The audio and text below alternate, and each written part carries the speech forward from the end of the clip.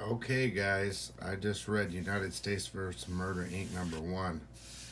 Uh, I love it. I love it. This is my type of book, I think. We'll see how #2 goes. But basically, spoilers. Ready, guys? Spoilers. It starts off with this dude getting thrown off a building, mafioso style. The guy talks about, or it's his daughter talking about, I wonder if he was thinking about me when he was falling down or if he thought he could fly. At first, I wasn't too good about the artwork, and then I got to here and I'm like, oh yeah, that's sick. So then it's the girl, what is her name?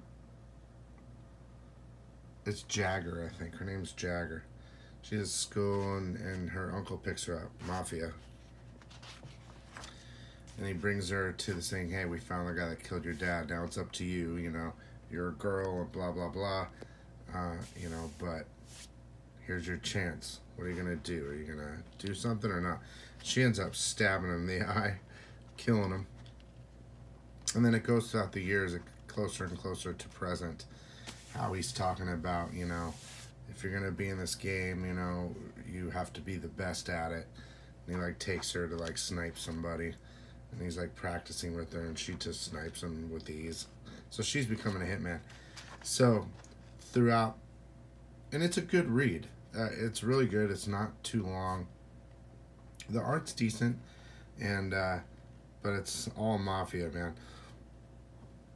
So she gets better and better, and then we get to the 1 year ago, and she's gonna go meet the family, and they're gonna swear her in, and only she gets the opportunity because females don't usually get the opportunity to do something like that.